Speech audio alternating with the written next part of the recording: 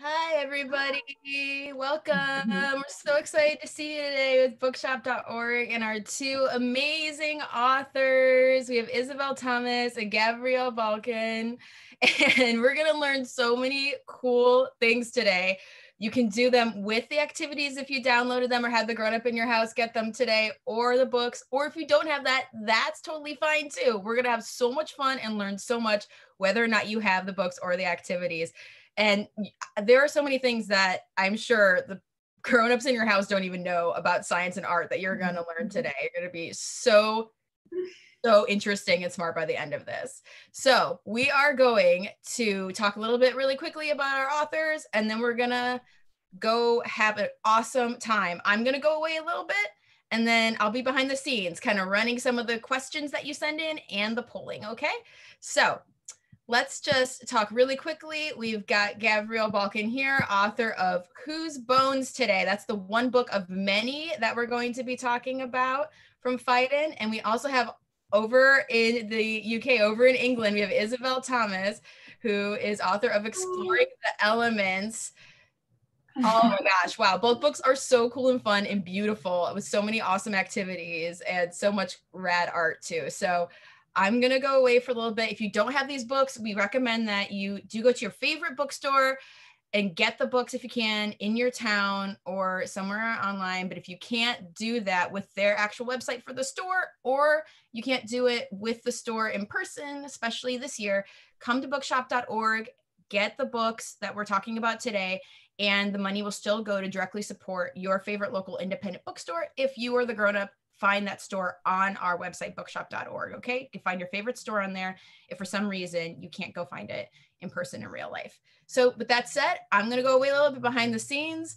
We're gonna have a super fun time with Isabel and Gabrielle learning all about some awesome science facts today. And again, thank you all for being here. Look forward to seeing you again soon sometime on the other side. All right, you two, have an awesome event. Thank you. Bye, Angela. Hi, everyone. I'll just do a quick introduction. Gabe and I are both science writers, and we absolutely love curious questions. So we'd like you to think of your best questions during our talk today. And when you think of one, write it in the Q&A box on your screen. And at the end of the talk, we'll do our best to answer them all. Gabe, what are you doing? I'm stretching my phalanges, of course. Your what? My phalanges, the bones in my fingers. You have them too. Why don't you stretch and say it with me? Phalanges. Phalanges. Phalanges. Do you hear something? Yeah, I hear you saying phalanges. No. I think there are other people out there. Oh, well, you know what? Angela at Bookshop did say we might have some guests joining us today. I wonder who it is, if it's mostly my parents or if there's some kids.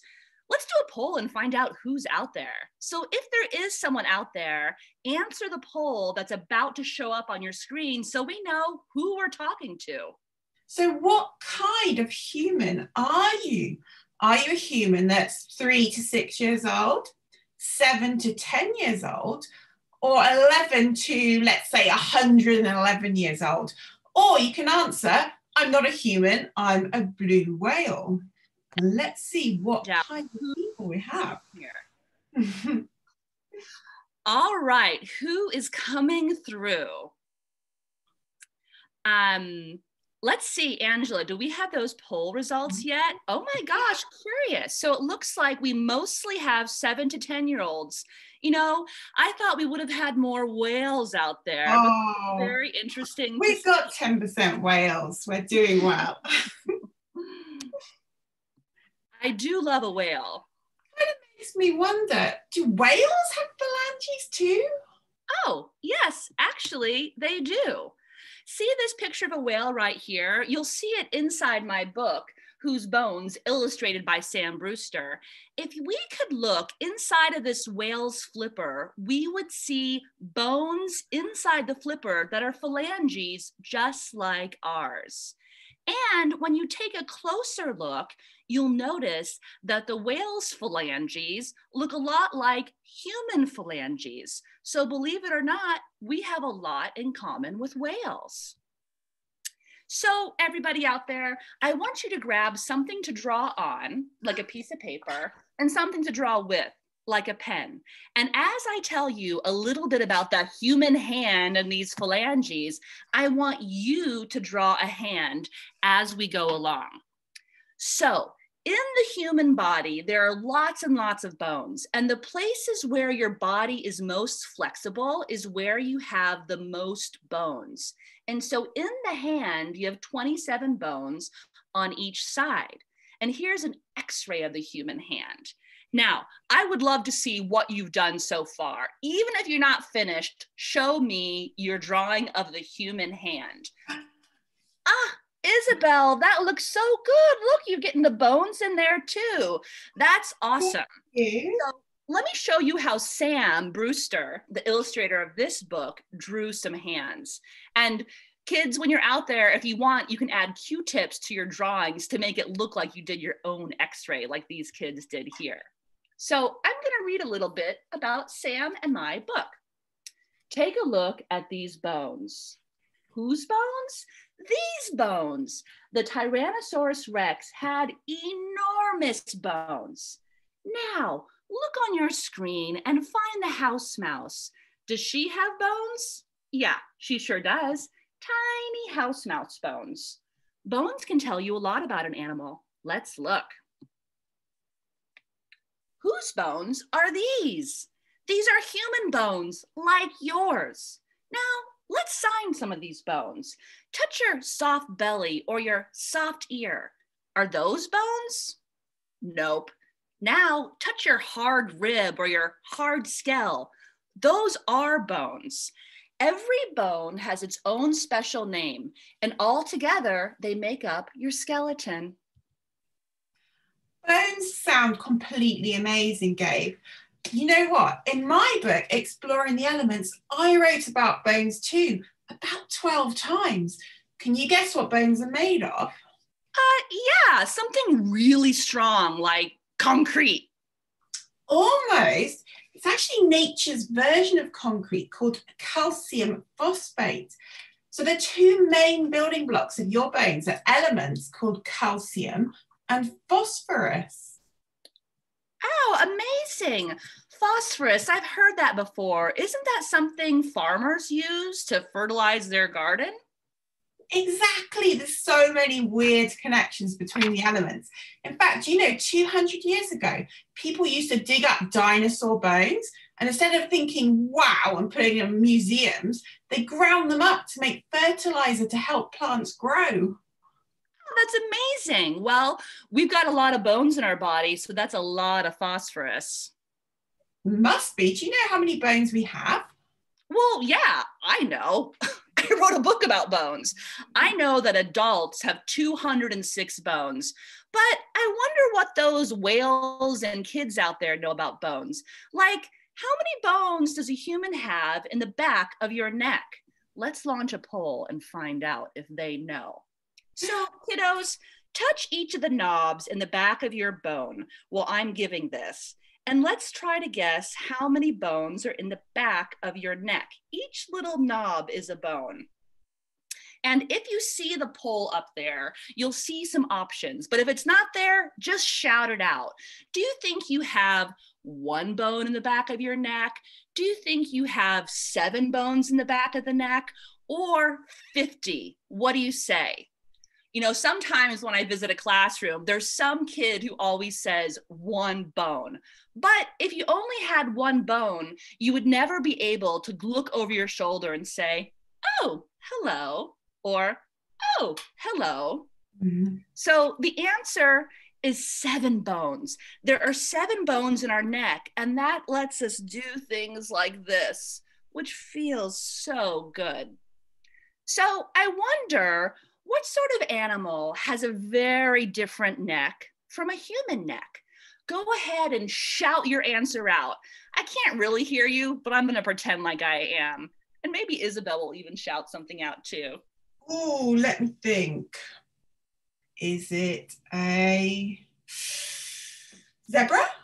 Ooh, zebras do have a different neck than us, but I was thinking of something more dramatic. Oh, Ruth, did I hear your voice out there? Ruth, my old neighbor in Brooklyn, nice to hear your voice. Well, Ruth got it. She said this animal, but I'm not going to tell you what it is. Instead, let's read some clues. And while I'm reading, I want you to draw what you think this animal is. Whose bones are these? I have a very long neck. It's taller than every grown-up you know. The bones in my neck are called vertebrae, and vertebrae help me look up and down. I live in the African savannah where it is hot, hot, hot. My legs and tongue are long too. I am not an ostrich. Who am I? Kids, shout it out. I can't hear you, but I'm going to pretend like I can. What? That was a crazy answer. I already said there's no ostrich. One interesting thing about this animal is their tongue is so long, they use it to clean their ears, which even if my tongue was that long, I don't think I would do. So one kind of cool thing about this book is when you open the pages, you can see the answer of the animal right next to its skeleton. And I bet a lot of you got this, a giraffe. I am a Somali giraffe. Long vertebrae in my neck help me reach the leaves at the top of a tree. And I'm the only one who can reach those leaves because my neck is so long. Use your vertebrae to roll your neck around and around and around. Feels good, doesn't it? So now that you've read a little bit about this animal, how many bones do you think are in the giraffe's neck? Go ahead and show me with your fingers whether you think it's 1 or 10 or 20. And here's another picture of one of Sam's drawings to give you some hints to guess along with it. What do you see? I knew someone would say 1. There's always a jokester out there that says 1. I already told you, if there was only 1 bone, you couldn't say hello. And the giraffe couldn't move their head up and down around. So you may be surprised to learn that a giraffe has 7 bones in her neck, just like me and you. In fact, every mammal in the world has 7 bones in their neck. So kiddos, put your fingers about 1 inch apart. That's how big one of your neck vertebrae is. But if you stretch your fingers 10 inches apart, that's the size of a single giraffe vertebrae.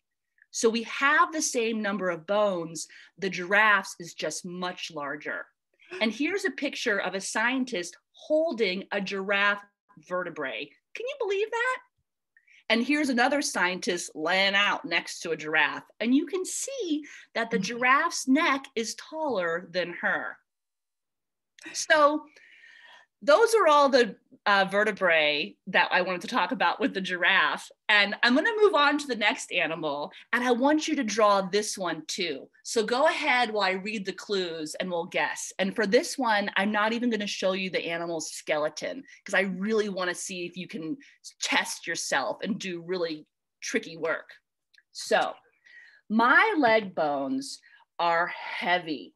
They are heavier than you. They are strong too. They help me stand for hours and hours, even while I sleep. Snore. My body is covered in thick, wrinkly skin. So let's stop there. Let's think about what types of animals have wrinkly skin. Can I hear some of you shout out an animal with wrinkly skin? Ah, I heard someone say Shar-Pei. Well, here's a Shar-Pei puppy, and that is really, really wrinkly. But I don't think this Shar-Pei has leg bones that are heavier than you or me. It's not a Shar-Pei. Oh my gosh, somebody just said my Nana. Yeah, my Nana has wrinkly skin too. Make your face all wrinkly like these grandparents. Yeah. So my grandma has a wrinkly face, but she doesn't stand while she sleeps, even though she does snore. So we know it's not her. Let's take a look at the skeleton and get the big clue. I use my trunk to eat lots and lots of grass. I think that gave it away pretty much. Anyone want to hold their picture up to the screen? What about you, Isabel? Oh, yes, I love it. So wrinkly. But only 2 legs. I love it. And here is a wrinkly eye of our mystery animal and a wrinkly elbow. And this is my favorite part of the wrinkly animal, the wrinkly bottom. So I think you know by now, this is an African elephant. And once again, I'll show you the reveal. I am an African bush elephant. I love my body, my swinging tail, my flapping ears, and my powerful legs. These legs help me walk, trot, and swim, but I can't hop. Can you? Show me. No, I'm serious. Show me. I want all of you to start hopping out there to prove that you're not an elephant. All right, we finally have proof that Isabel is not a pachyderm. So if we have time at the end, we'll do a few more guessing games. But now I want to introduce you to my good friend Isabel. But before I do that, I want you to remember to go to the event email and download the activity packet so you can do more animal explorations on your own later on. And that's where you'll also find the certificate that you can print to show that you participated in this event. And this is what that looks like.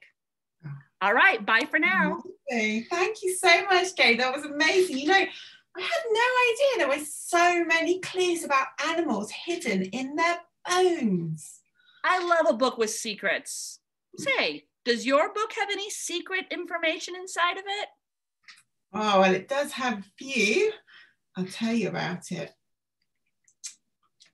So my book's called Exploring the Elements, and it's all about the periodic table. Do you know what that is?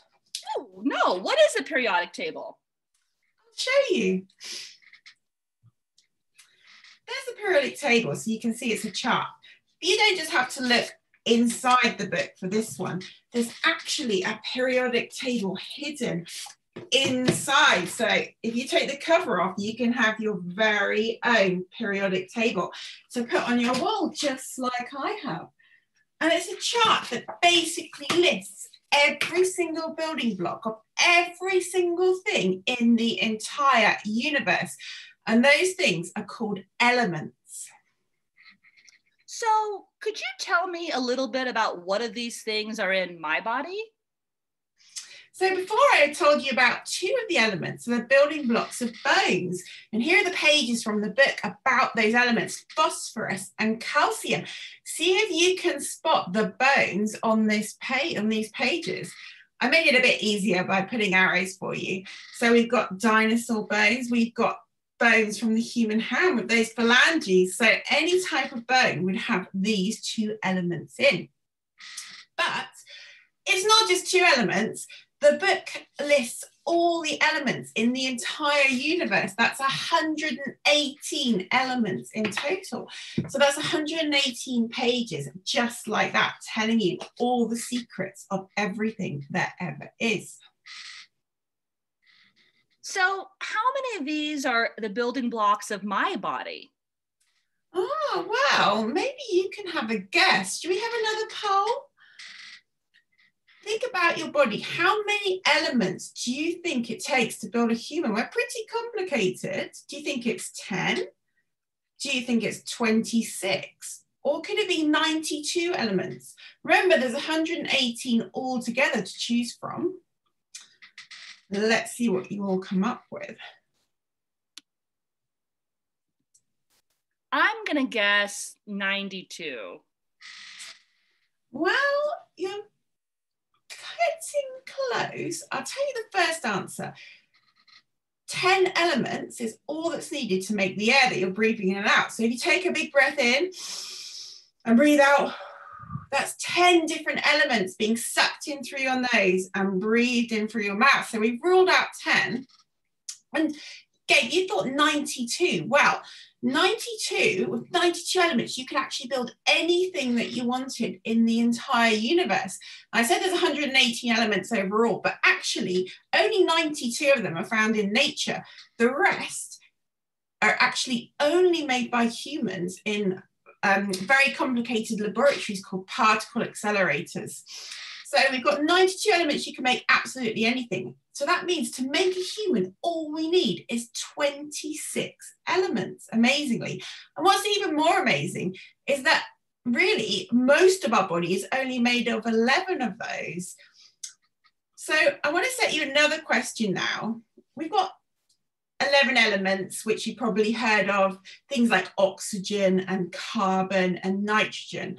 But there's also elements in our body which are much rarer, and we only need a teeny tiny little trace of them to make up our bodies. Can you guess which of these they are? Could it be silicon, which is actually one of the two main ingredients in sand? Could it be vanadium, which makes toadstools toxic? Or could it be copper, which is the element you find in electrical wires, but is also the element which makes the blood of an octopus blue instead of red? And some of you might know the element that makes our blood red, which is iron. So I haven't put that in the list because it's a bit too easy. There is no way that I am toxic. So I'm going to rule that one out and not vote on that. Well, I'm afraid to reveal that the answer is all of them, which I was a bit mean there because I didn't give you that as an option in the question, but a lot of people went for copper. Absolutely right. We have a lot in common with an octopus. About a third of people went for silicon. So that's what we've got in common with a sandcastle. Silicon does jobs in our body, like kind of structural jobs, so building important parts of our body. But sadly, Gabe, you do have quite a lot in common with a toadstool because we need some vanadium in our diet too. We need to eat some just to top up a tiny bit to do different jobs in our body. Well, I never always hear that we have to eat so many different foods. So if we eat a rainbow of colours, it means we eat a rainbow of elements too, and we get everything we need to make our bodies work. Wow. I never knew I had so much in common with a toadstool, but I'm going to embrace it. So if I went around collecting each of these 26 elements, could I build a human? Well, you can build things with elements, but it's not that simple, I'm afraid. So although we say there's only 26 elements in the body, they're not just like 26 elements dumped in a big pile. They're actually used to make millions and millions of different chemicals, which is what makes our body so complicated. Does anyone like building stuff with Lego blocks? Shout out if you do. Gabe, yeah, Gabe very likes it. So if you like building with Legos, you can make an amazing chemist as well, because that's one of the things that chemists do. They find out new and exciting ways to combine our elements, our 92 or even going up to 118 elements in brand new ways to make brand new amazing things. And what I'm showing you at the moment is a structure made of carbon atoms called a buckyball. And with 60 carbon atoms, you can build these buckyballs, and they are incredibly strong. So you can make incredibly thin but incredibly strong materials by just combining elements in a new and clever way. It's a bit harder to build living things. Basically, chemists can't actually build a living thing from scratch because the chemicals found in our bodies are the most complicated of all, and also the most amazing. And I want to finish off today by showing you just how amazing the chemicals are that even we find in everyday foods in your kitchen. And I'm going to show you a really cool way that you can make art using chemicals in your kitchen. And the main ingredient for this art is not going to be paints, it's not going to be paintbrushes, it's not going to be pastels, it's going to be a cabbage, a red cabbage. So If you want to download the instructions to do this activity, you can find those, and you can find a link to download them in your bookshop.org email that they sent. So don't worry about doing it right now. I'll show you what to do. And then after the talk today, you can go off, find yourself a cabbage and make some art yourself. So I'm just going to move my camera down so you can see what I'm doing on the desk. Okay, so first of all, I chopped up my cabbage to make a nice bowl full of red cabbage. And then you need to get an adult to do this part. You need to pour some hot water over the cabbage and then put it in a safe place until it's completely cool. And as soon as you put it on, you'll see that the water starts to turn blue. And then if you leave it for 2 hours till it's completely cold, it will have turned dark, dark purple like this. So you've got some amazing cabbage juice. Now, I use the cabbage juice to paint a piece of paper, paint all over the piece of paper, gorgeous purple. And it works best if you choose paper that soaks up water quite well. So art paper is perfect for this because it soaks it up and you get lots of lovely cabbage juice from the painting. But you know, it doesn't look like much of a picture so far, does it? So we need some more paint, some more colours. So let me show you what I'm going to use. I'm going to use these guys on this side. Now these look like very boring colours. I'll show you what I've got. We've got some lemon juice. We've got some vinegar, some clear vinegar. We've got some baking soda here. I'm going to add a little bit of water to that just to make it a little bit runny so I can use it like paint. And we've got some egg white. So you can have any of these kind of everyday foods, anything you've got to hand, or you can try other things in your kitchen too. So we've got our purple cabbage paint. We've got our kind of boring looking colours, but let's see now what happens when we combine them. So if I paint my lemon juice onto the cabbage paint, you can see magically it's becoming bright pink. How on earth did that happen? Let's try something else. I'm going to switch paintbrushes so I don't mix them up. Let's try this egg white and see what happens here.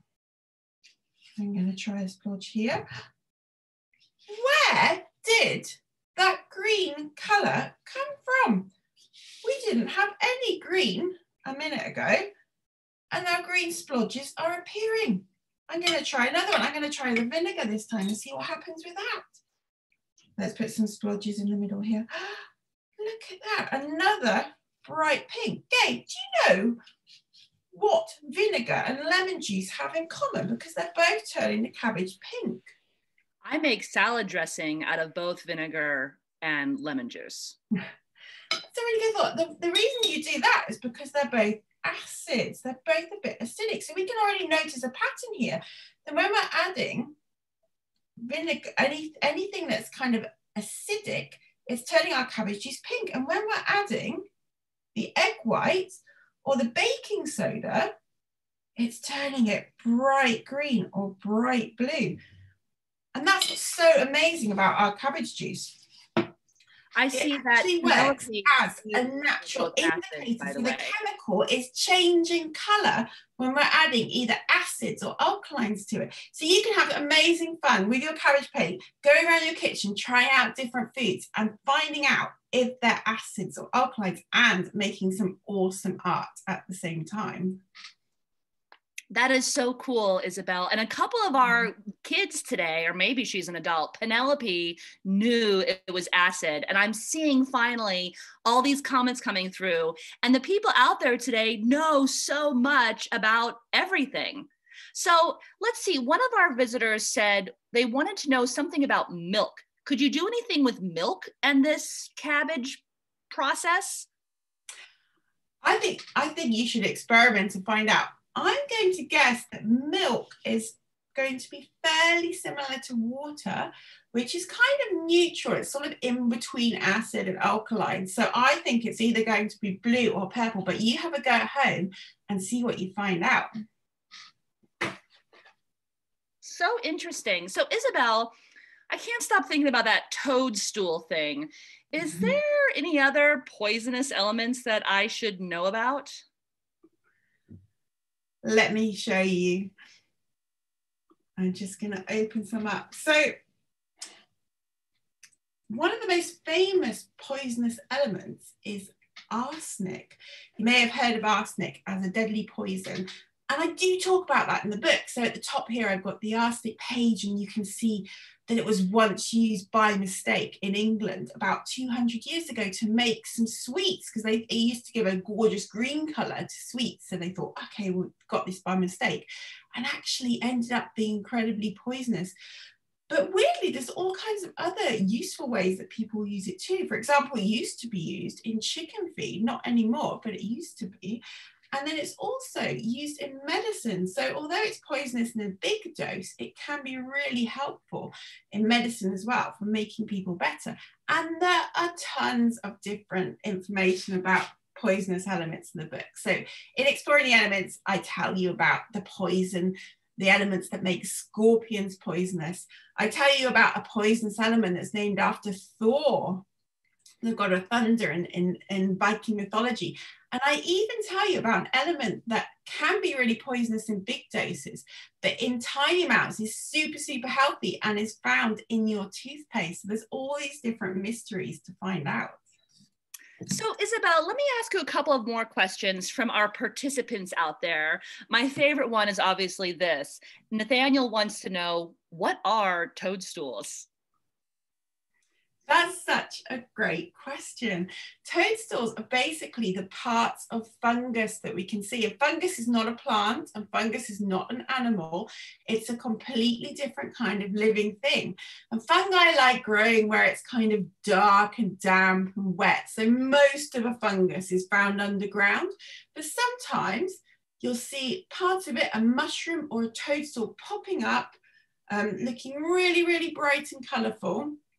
And just kind of going out there to sort of release spores so that new fungus can grow in different places. So, and sometimes you'll see an illustration of a toadstool in a book of fairy tales. They often show them with like a little red cap, and they look very pretty, but can be very deadly. Can I ask another question? Not all toadstools are poisonous, but some of them are. So it's best if you see one, look at it, look how beautiful it is, but don't touch, stay away, because there could be poisonous elements inside it. Let me ask you a question now, Gabe. We've got quite a lot of questions about dinosaurs, and I'm thinking because dinosaurs can only be studied using their bones, that you might know quite a lot. So can dinosaurs run fast? Asked Stacey. Well, Stacey, just like with all the animals that are alive today, some can run fast and some can't.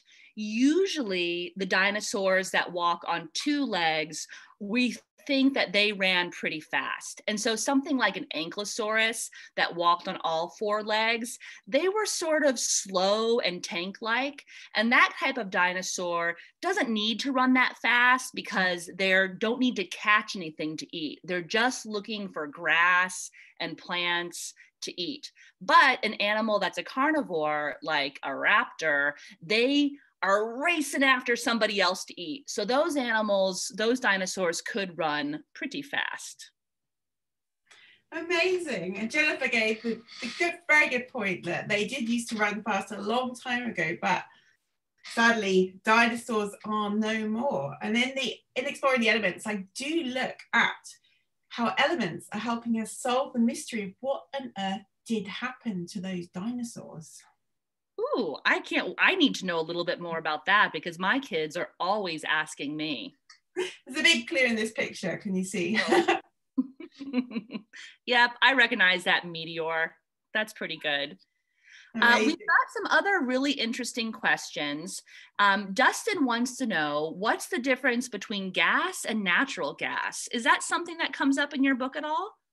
Well, a gas is, yes, I do talk about it a lot because gas is one of the states of matter. So if we think of anything at all, any chemical, any element, it can either be solid, liquid, or gas, and it can go between the three depending on how hot and cold it is.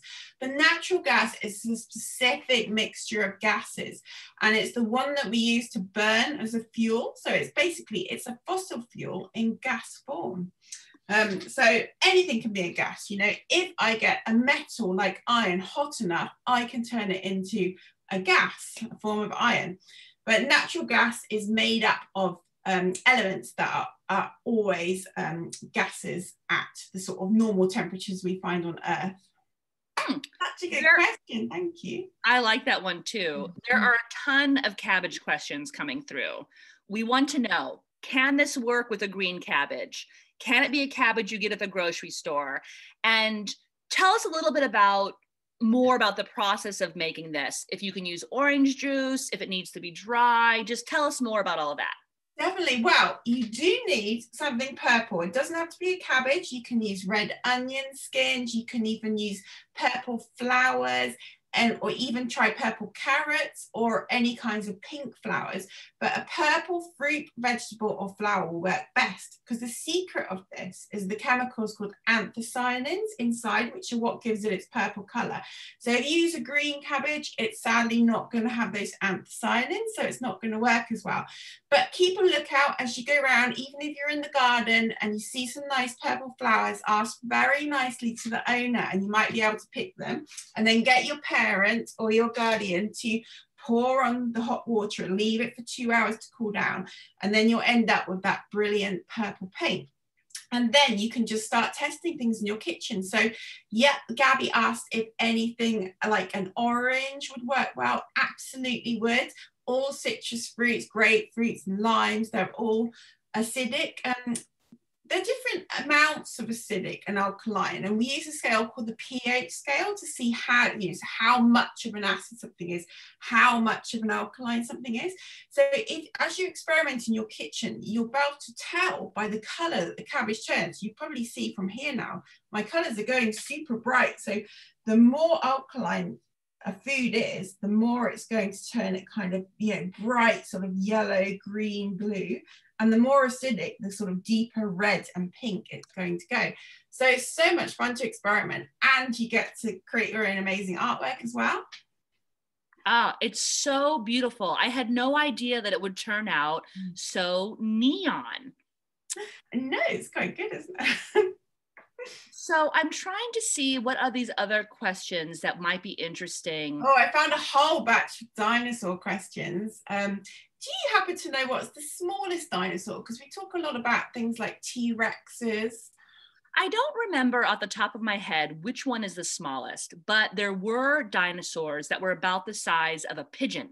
And that would be sort of this big. And they were very small raptors. And so they were kind of like a pigeon, kind of like a chicken, and they would chase after other animals and try to eat them. So they would probably eat insects and maybe some small mammals, like a mouse type of thing.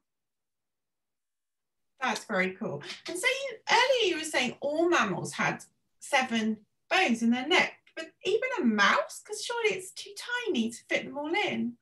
That's one of the things that makes a mammal is mammals have 7 vertebrae in their neck, except for 2 mammals. There are 2 outliers that don't even stay consistent within their own world. And I'm kind of looking at the Q&A here. I want to see if anyone has a guess as to what 2 mammals have a different number than 7 in their back. And someone said a platypus.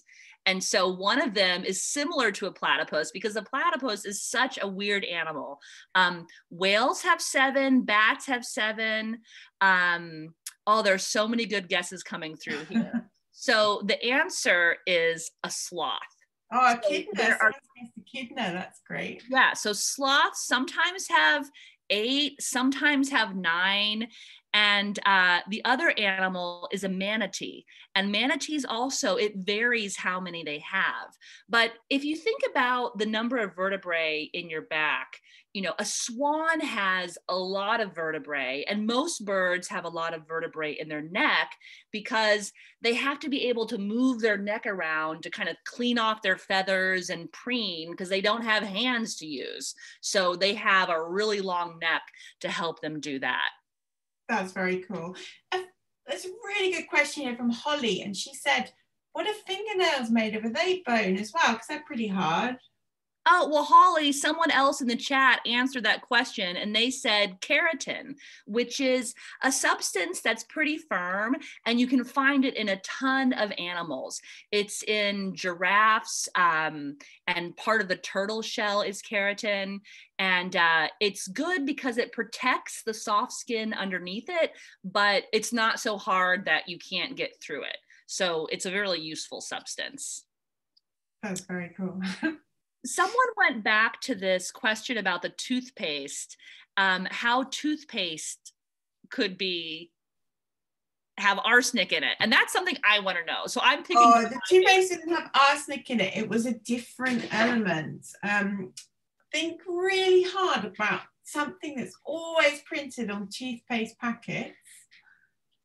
Can you think of anything? Calcium? I think it's fluoride.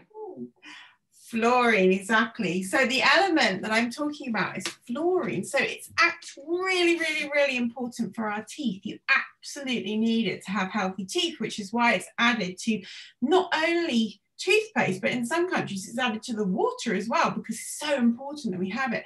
But if you have too much, say you were to sit there and sort of, you know, eat 3, 4, 5 tubs of toothpaste, which no one would ever do, because that would be like a really, really stupid thing to do.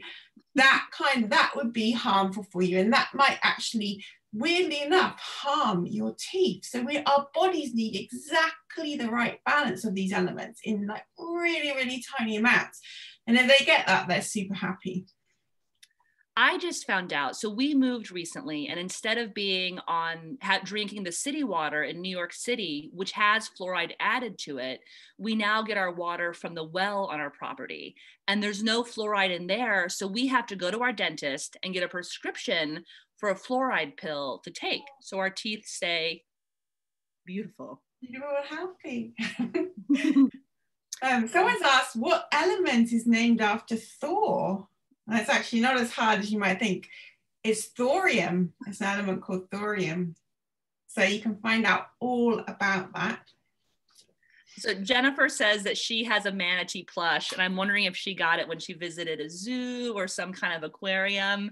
And I don't have any stuffed animals that show a skeleton, but I do have a stuffed animal that shows the dolphin that got a prosthetic leg or a prosthetic tail. I don't know if you've ever seen that, but the stuffed animal, you can remove the tail from the back of it. So I love stuffed animals. So yeah, Caroline asked, what does a manatee look like? So a manatee looks a lot like a dolphin or a whale, and they're really common around Florida and the United States and some other places.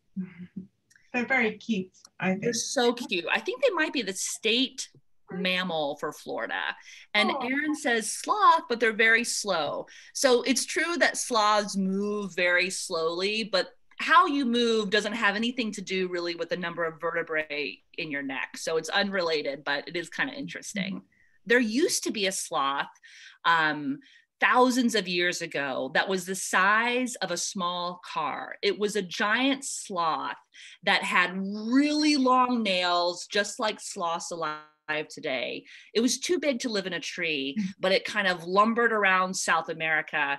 And my favorite thing about this sloth is they were so big that they would eat entire avocados, the skin, the pit and all. And then they would walk around, and when they relieved themselves, they would poop out the avocado pit. And that's why avocados were able to grow in other places. So if you like guacamole, if you like avocado toast, you have the giant sloth's poop to thank for those two things. Amazing. And then, it's a super question from Penelope. He's asked, how do you pick up elements to make objects? So you remember I was showing you that buckyball made of carbon atoms, and you know, it's true, we can't just get tweezers and pick up some carbon atoms and start building with them. But what we can do is use other elements to move them around. And basically the way we do that is to make laser beams with different amounts of energy. And if you hit a cloud of gas or an element with the right kind of energy level laser, then you can manipulate the atoms, push them around, get them into the right place, and start trying to make different structures. So it's like using some elements as tools to make other elements do what you want them to do. That's really cool. We got another sloth question that I have to go back to. Stephanie wants to know, why are sloths so slow? And I don't have a good answer to that, but it's good for a sloth to be slow. It helps them live the life that they lead.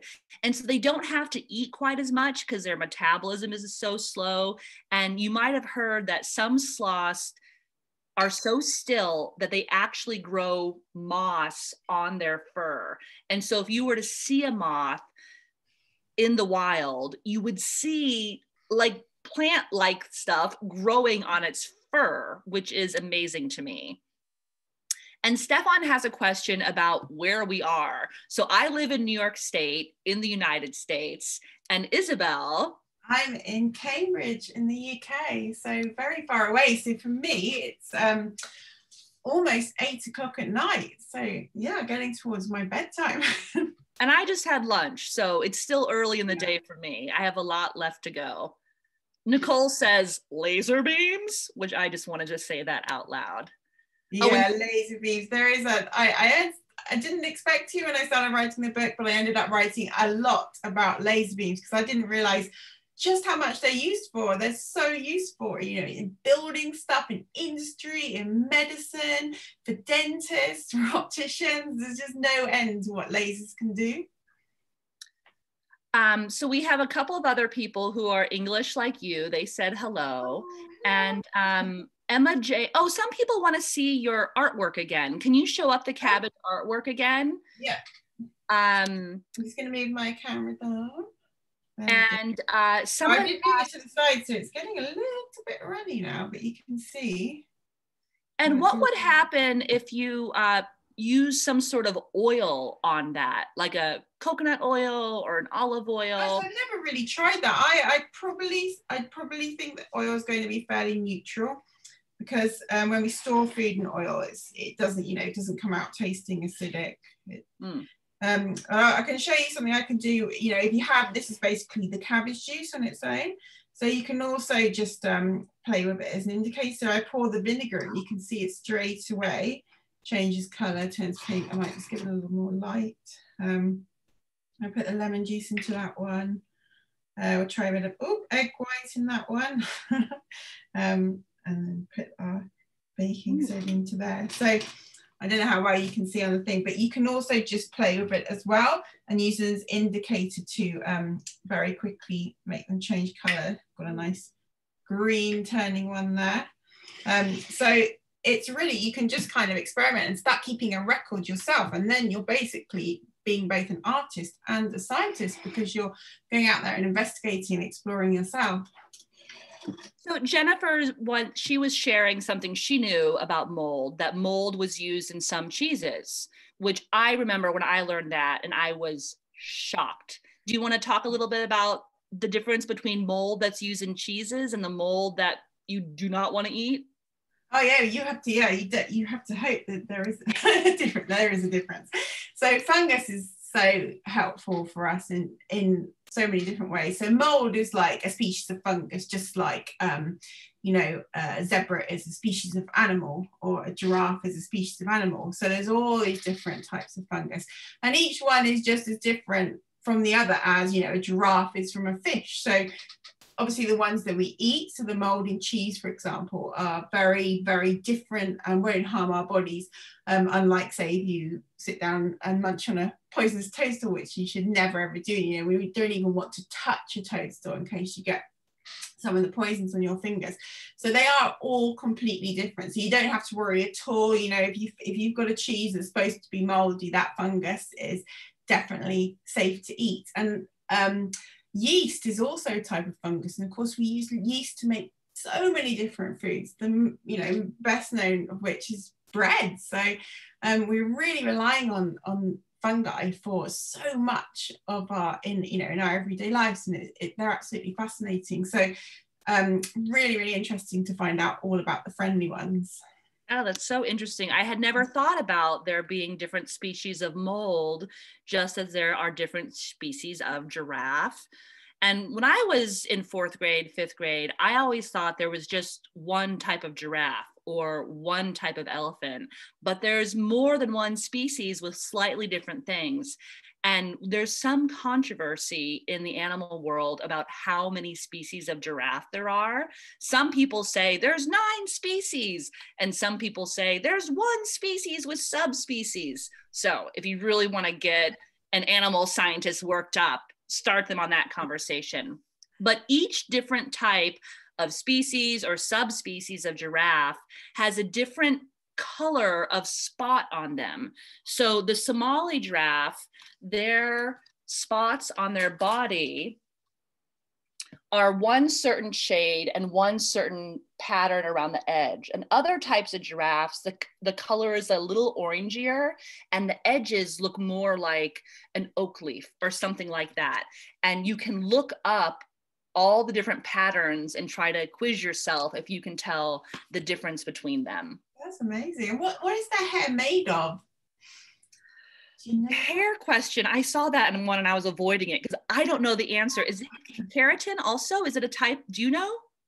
I think it is keratin. I think it's like the fingernails, isn't it? So it's quite amazing to think that hair and fingernails are made of the same stuff and it's all quite different from bone. And yeah. I once read that even a rhino's horn is really just kind of hairs glued together. So that's not bone either. It's just like hairs kind of glued together to make this really sort of hard and stiff structure, but it can get worn down just like our fingernails, which I think is really cool. Yeah, and some animals have to work really hard to sharpen their horn. So there is some birds who are birds of prey, they have to keep their beaks sharp so they can then eat a mouse or whatever it is they're going to eat. So they'll rub their beak along the edge of a stone to keep it sharp, just like a butcher would sharpen their knife in the back of their kitchen. So Jennifer Murphy wants to know how many neck bones are in birds. And the interesting thing about birds is it varies. So you have a different number of neck bones in a flamingo than you would have in a parakeet. And it's a wide variety of bones. And I don't know if animal scientists understand why that is. And I don't think reptiles have the exact same number of bones in their neck. Like, I don't know if all lizards have the same bones in their neck. That's something I have to figure out. But a lot of animals have phalanges, and like a bat's phalanges look just like a human's, except for they're much, much longer. But bats use their hands to push the air behind them and scoop air so they can tumble and do all these really cool acrobatics in the sky. That's very cool. I saw a really good question from James, who asked, are there any radioactive elements in the human body? And there are, and the main kind of one is potassium, and all potassium. Potassium is very important for us. We've had, you hear that you need some salt to keep yourself healthy, and it's not just sodium-based salt, it's also potassium salts as well. It's really important for our nervous system to work, and for lots of other parts of our bodies to work, messages to be sent in and out of cells. So we need to eat some. And potassium, all potassium is radioactive, and we sort of think, oh, bananas have a lot of potassium in, which means that your bananas are a little bit radioactive.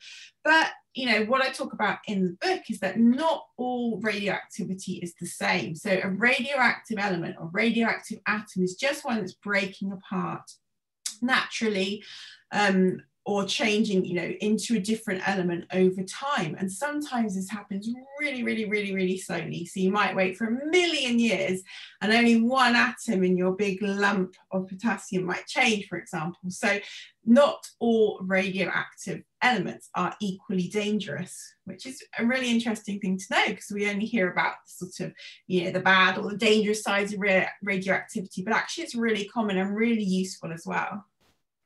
So Alicia wants to know what our ears and cheeks are made out of. And inside your ear, you know how it gives you, it's not totally soft, but it has a little bit of a bend. That is cartilage. And you'll find cartilage in your nose too, because it's a little bit firm and it's a little bit bendy. And then also in between some of your bone joints. And it helps sort of pad the bones from grinding against each other. And Alicia, you may know that shark bodies are entirely made of cartilage. And so you can never find a skeleton, not never, but it's very rare to find a skeleton of a shark because other little animals will eat that cartilage because it's not as hard as bone. So you might find shark teeth, but the rest of the body will decompose and go back into the earth, which is great. You reminded me of a very cool thing I read about shark teeth when I was researching Exploring the Elements, which is that there's a metal called manganese, and there's lumps of manganese found all over the ocean floor. It seems to gather in lumps and like literally form, and they could be as big as boulders in some cases. And at the center of most of them is a shark's tooth. So there's something about sharks' teeth. You know, sharks produce so many teeth through their life. They never stop producing teeth, and they get broken off as they kind of tearing into their prey. And then they all drop to the bottom of the floor. And then for some reason, manganese seems to collect around them, so much so that that could even be a future source of mining. We could get the metal from those lumps at the bottom of the ocean. Think how many shark teeth we'll be bringing up. So Jack said something really cool. I don't know how you pronounce this animal, but I think it's pangolin. They're a really cool mammal that looks almost like an armadillo, where it has sort of like a scale around it. And those are made of keratin. And it took me, I used to think that armadillos were reptiles because they have that sort of hard shell around them, but they're actually mammals. And Dustin wants to know, would a dwarf cat have the same number of neck bones as a normal cat? Or maybe he means just bones in general. I would guess yes. It's the same number of bones, it's just smaller. And so a dwarf cat has shorter leg bones, shorter arm bones, but still has the same type of bone in the kitty cat's body. So it is now 3. We can keep going if we want, or are you kids ready to get on with your life? So a couple of, I don't know if I'm saying this right, but someone whose name might be Atio wants to know what a subspecies is. And so I might need Isabel to back me up on this. So you have a species like a, gosh, now I can't think of a species, like a giraffe. And so every species of a giraffe that's the same, those 2 of those giraffes could have offspring together. And so they share a lot of the same features, and their bodies are compatible in a way that they could make a baby and continue to reproduce. So cats can make babies with other cats, but cats cannot make babies with a dog because they're 2 different species.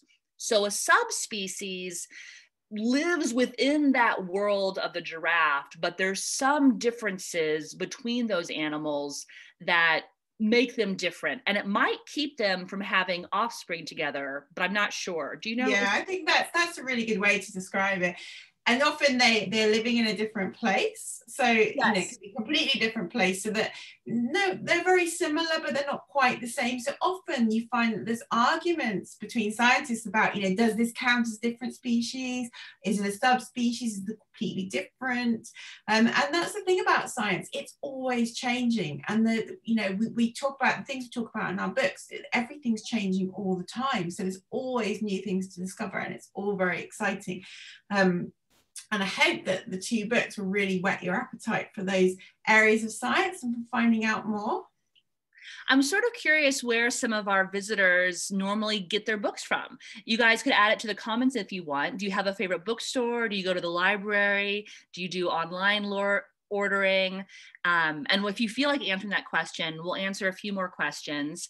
Penelope is curious about how many teeth sharks have. And as Isabel was saying, they get more and more teeth throughout their entire life. So humans, we have our baby teeth, and then we grow our adult teeth, and that's it.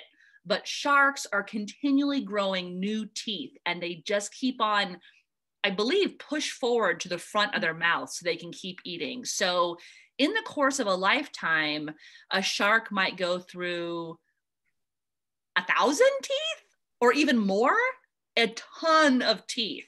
And so you can often find shark teeth because they're just always falling out of the shark's mouth. Yeah. And that's weirdly, it's not the animal with the most teeth. And it's a really, really hard animal to guess. There is a picture of one. I won't try and find it because there's something like 224 pages in the book, so it'll take me too long. But sea slugs actually have some of the most teeth of any species in their lives. And they also keep producing them. They get ground down because they spend their time crawling across rocks and things and scraping off all of the gunk, which they like to eat. So the teeth go really fast. But in their lives, they can get through 750,000 teeth for each sea slug, which is just amazing. So we shouldn't be so scared of sharks. We should really be looking out for those sea slugs, but they move a lot slower. So they feel more friendly, I think. Jennifer wants to know how many neck bones are in dogs. And because dogs are mammals, and we know that mammals have 7 bones in their neck, you know the answer, Jennifer, it's 7. So no matter if it's a big dog like a Saint Bernard or a small dog like a terrier, that dog has 7 vertebrae in their neck. They're just different sizes. And here is a vertebrae that I believe belongs to a deer.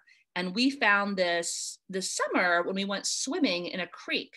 And this is what the human neck vertebrae looks a lot like too. And so ours are a little bit smaller than this. And deer are one of my favorite animals to think about because they have bones on their head too, which come in the form of antlers. And that's the fastest growing bone out of all of them. And so deer shed their antlers every year and regrow them. And when they're growing, they are growing so fast, they can grow like half an inch. Now I forgot the span of time, but it's like half an inch a month or something like that. It's in my book. I can check really quickly and let you know. But that is fascinating to me that they grow those bones so quickly. That's amazing, isn't it? Well, there's so much to learn. And I hope that you guys have learned loads today. And we just want to say a massive thank you for joining us, and a huge thank you as well to bookshop.org for hosting us. And I hope that we've kind of inspired you to go and find out more about bones and about the elements in the periodic table. Now, you've been with us for an hour, which is amazing. So I think you definitely deserve a certificate. And I've got it up on the screen and you can see the kinds of things it talks about what we did today. And we both signed it. Just as a big well done for joining us. I found my deer fact. A deer antler grows an inch a day when they are growing it. And so when human babies are growing, they probably grow an inch a year. So thank you all so much for coming. You had so many questions. We couldn't get to them all, but I love that you asked all these questions. Keep on going. And maybe we'll cross paths again sometime. Again, thank you to Bookshop and all the indie bookstores out there who support writers like us so we can find out all kinds of interesting information about science. Amazing. Thank you. Bye, everyone. I'm leaving. Sorry to say, we gotta go. Bye.